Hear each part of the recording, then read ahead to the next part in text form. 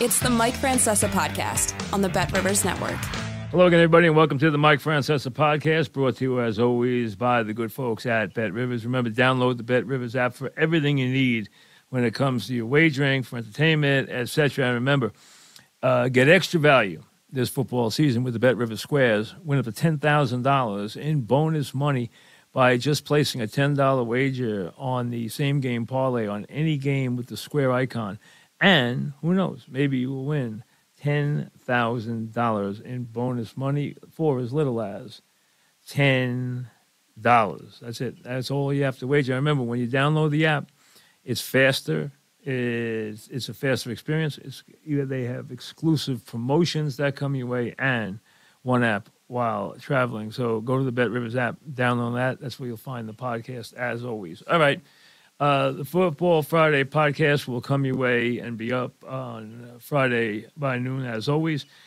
This is a look at what we are going into on Saturday, the second round of the baseball playoffs. The first round, not a lot of drama, as obviously each of the series went in 2 games. And now we have enticing matchups for the ALDS and the NLDS. You have Texas at Baltimore. The Orioles have been waiting a long time for this. They are a now team. They are very strong. They are going to be strong for years to come, and they are dangerous. The Phillies are playing well. Can they unseat Atlanta, which has got some issues with its pitching? Despite their mighty lineup, despite the years that some of their players have had, and amazing years by Acuna, by Olsen. I mean, just unbelievable seasons. But the Braves, who deserve to be favored to win it all. When I picked to win it all, I went Houston, Atlanta before the season started. No reason to stop that. But I have to tell you, my heart will be with Minnesota. I love what I've seen from the Twins. I love the scene back in Minnesota the last couple of days. And they have some good young players and some really good power pitching coming out of the bullpen. They have enough starting pitching to get by.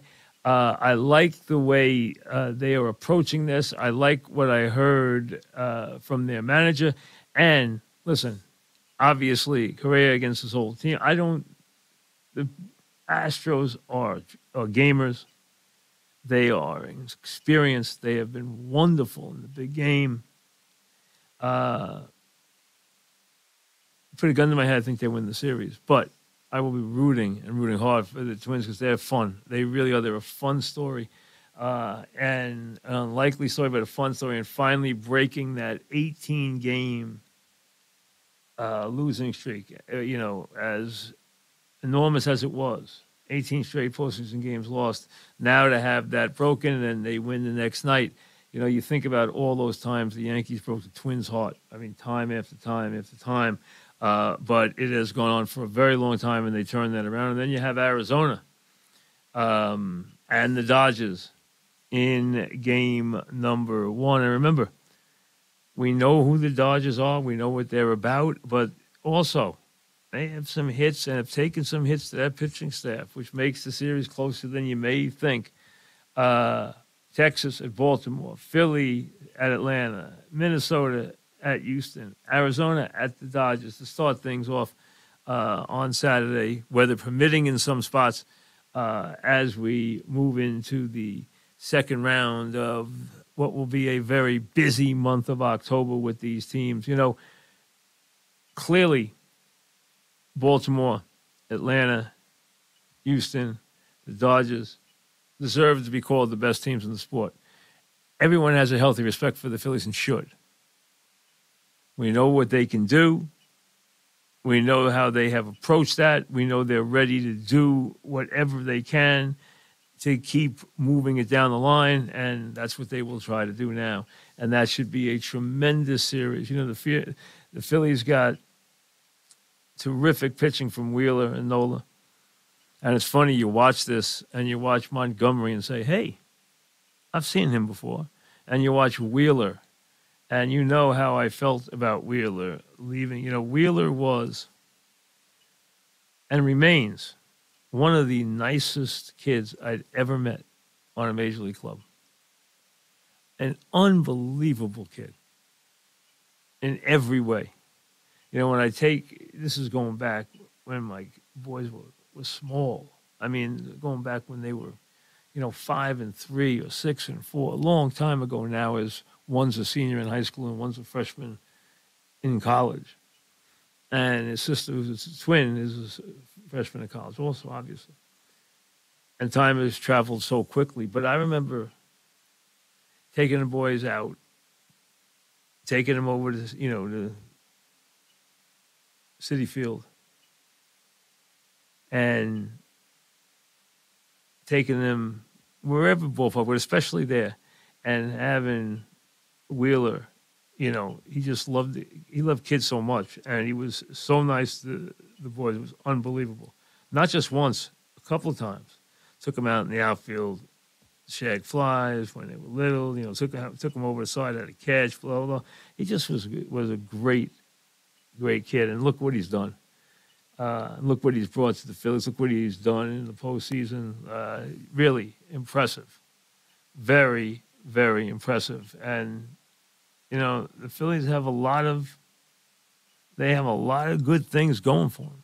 They are extremely dangerous. And I think they're one of the teams that feels that they aren't going to, back down to the mighty Braves. Or should they? That should be a very, very interesting series.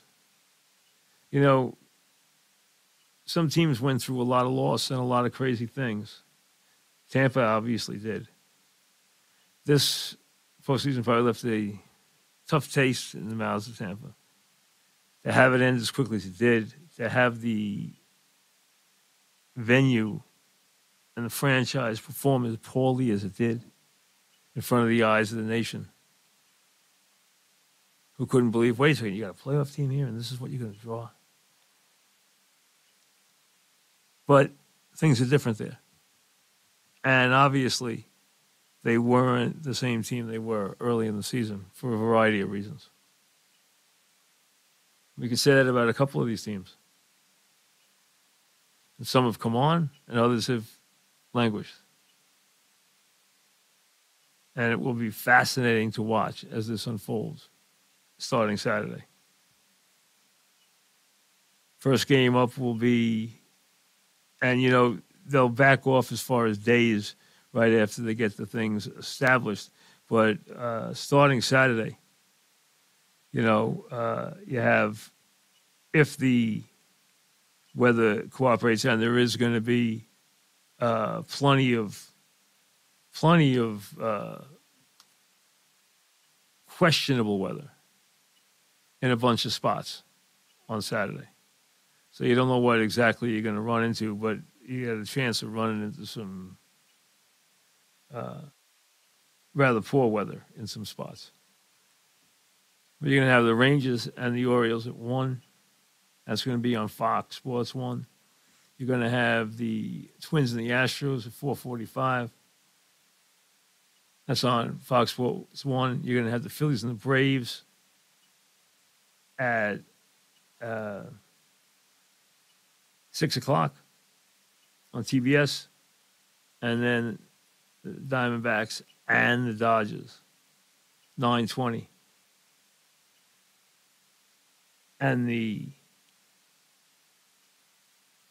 very, very gifted, although aging, Kershaw will be on the mound, which will be an interesting thing to watch right there. We'll see Verlander Saturday. We'll see Kershaw Saturday as the ALDS open up 4 strong. And interesting.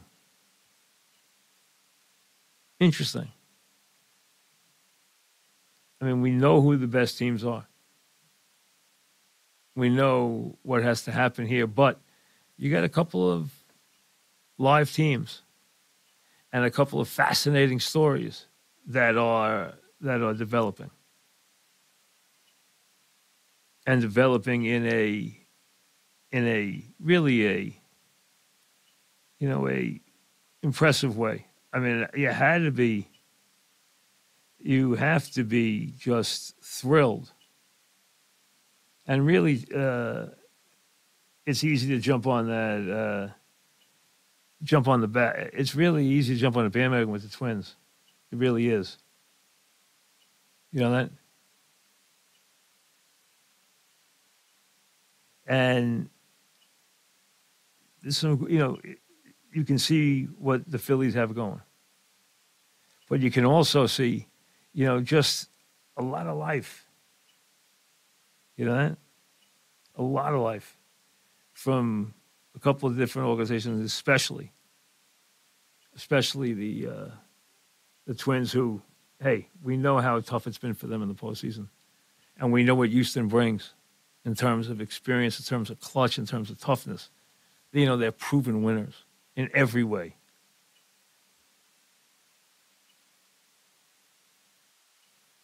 Moving over to football, remember, we'll have the Football Friday on there. We'll have it up. We try to have it up by noon on Friday. Week 5 already in the NFL. A lot going on. Big games abound. Obviously, this Evan Neal thing got a lot of attention. And I can guarantee you, and I was, a couple people said to me, hey, everyone wants to know your take is on Neal, blah, blah, blah, blah, blah. It's an obvious one, folks.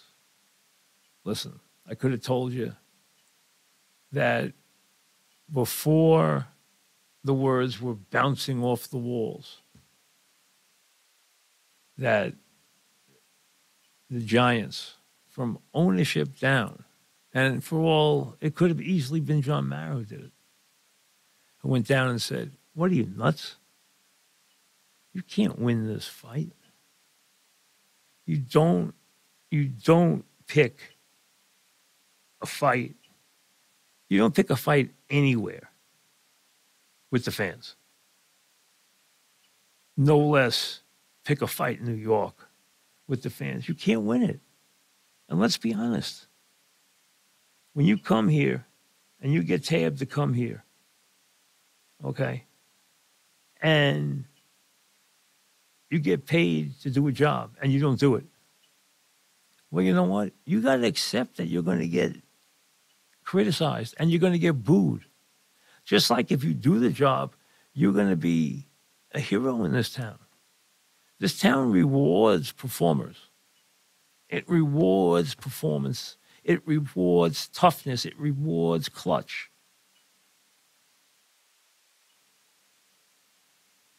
But if you think that you're going to be some tough guy, and why would a lion concern himself with the opinion of a sheep? Well, first of all, what have you ever done on the field to prove that you are in any way a lion?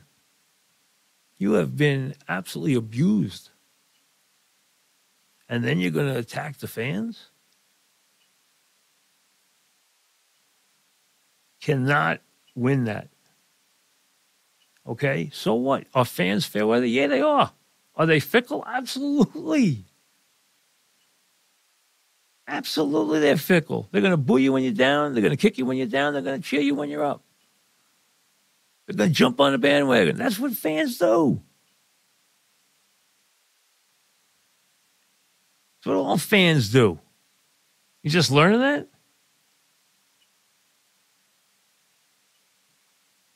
When you don't perform, you're going to get it. When you play like absolute garbage, you got to understand. You're going to hear it. You just, you know what? Understand where it's coming from. Say nothing and try to perform better. Because if you don't, you're going to keep hearing it. And if you pick a fight, they're going to run you right out of the town. It's a fight you can't win. And I'm sure whether it was John Mara, whether it was the general manager, whether it was the head coach, whether it was a position coach, they all sent the same message. You can't win this fight. All you can do is make things worse. All you can do is lose and lose big.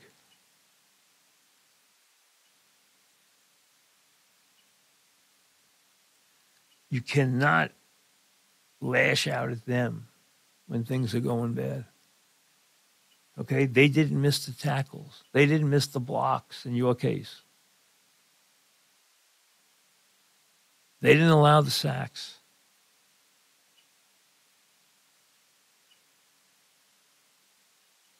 And when you take people on and make fun of their jobs and denigrate their work because you make more money, you have gone down a very steep slope from which there is very little return.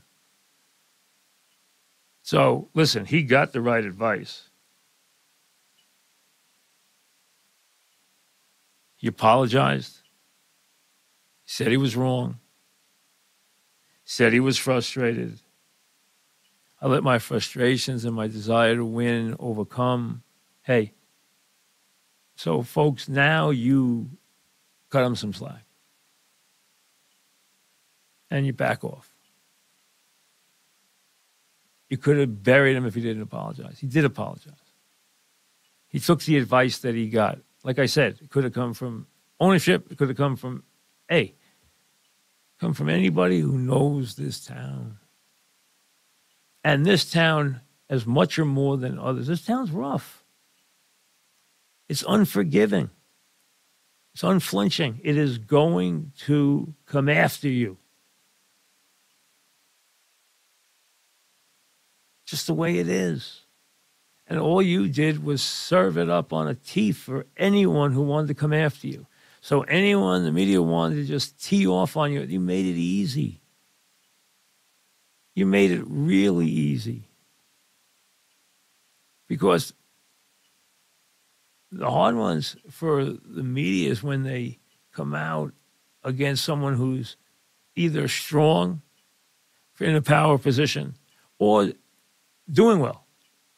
Because there, you're going to kind of stand alone. You're not going to be in the group.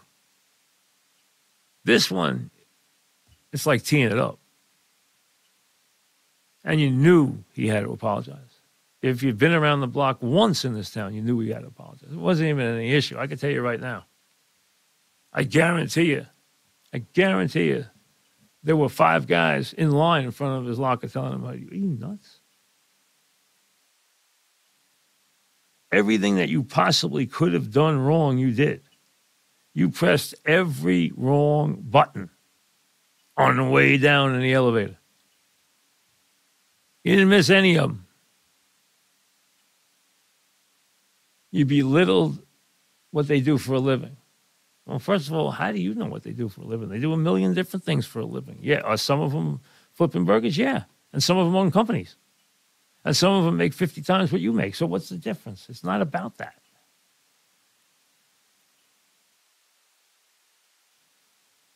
But you're the one who made it about that out of sheer frustration.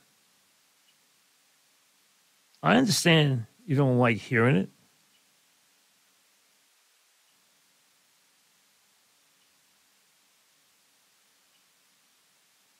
Of course, Dable moved on. Said, hey, he said what he said. He was remorseful. He apologized. We move on. That's what he wants to have happen because you know what? All that does is make what's going on with them right now harder. This was another bump in the road that they didn't need.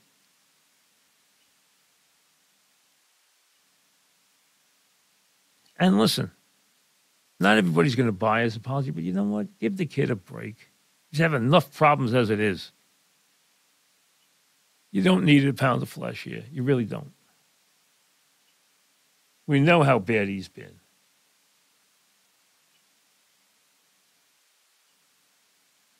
You know that going in.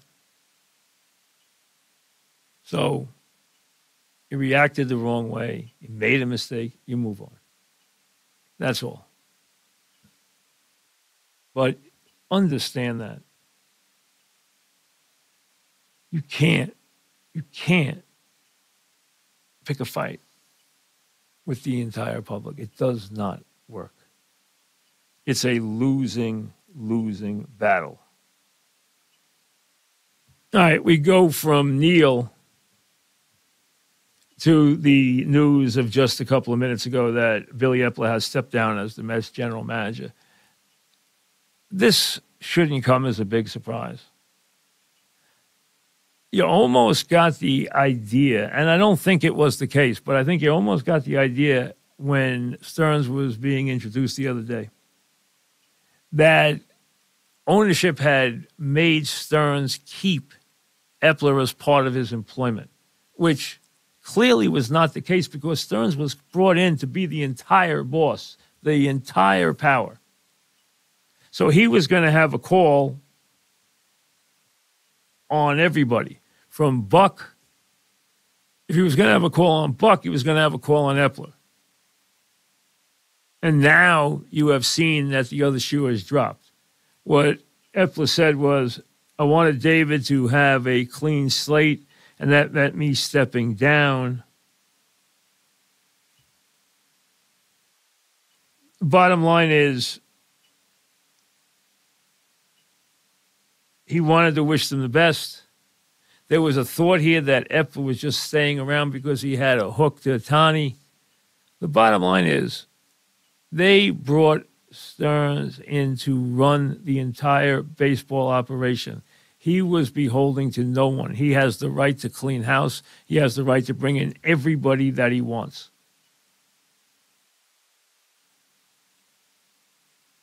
And now he will hire a general manager. But really, that's fine. All he's hiring is people who are underneath him. He is the guy who's running the organization. He is the guy who is going to make the baseball decisions. He's going to hire a lot of people. He's going to hire people to develop players. He's going to hire people to scout players. He's going to hire people in the front office. He's going to hire managers. He's going to hire everybody along the entire chain of command. And he's the boss, and he answers only to the owner. And that's just the way it is. So this shouldn't come as a huge surprise because, let's be honest, Eppler had no power anymore anyway. He wasn't in a position of authority. All the moves are going to be made by Stearns. So it didn't make a lot of sense. Eppler wants to do it. Stearns wants to do it his way, and you brought him in to do it his way. And you know where it all starts and where it all stops, and that's with him. He answers only to the boss, the owner. And the owner wanted him to run the entire organization, soup to nuts, and that included the general manager. Because it did look the other day, and I watched the press conference, it did look almost like, Eppler was staying and that was it, and he had to understand that. Well, that wasn't the case. And now he has moved on too. So it's Stearns, and everyone will jump in underneath him. Now, as far as counsel, everything I have heard is that counsel does not want to live in New York. If that's the case, if his family doesn't want to be here, if his kids don't want to be here, if he has second thoughts or trepidation about being here, move on. Move on to somebody else. You don't want somebody here who doesn't embrace New York, and it does not sound like he wants to embrace New York. New York is not for anybody. Plus, if you're coming from someplace else right now in this country and raising a family, New York is not the most, is not the place that is the most appetizing to everybody. There's a lot going on in our city that isn't pretty right now. There's a lot going on in our state that isn't pretty right now. It's not the greatest place to live anymore. We still love it because we grew up here, because it's what we know and what we love. But if you're coming from someplace else, I can understand why you're not thrilled with it right now. So I think you're looking elsewhere for a manager. And this, like I said, doesn't surprise me in the least. We all know who's making the calls now, and now it's all about him. Let's see if he can use the vast resources that the owner has and turn that into a winning franchise and a consistent winning franchise. Going to be very interesting to watch. But this shouldn't come as a big stunner to anybody. We'll see you tomorrow. Thanks for listening to the Mike Francesa podcast on the Bet Rivers Network.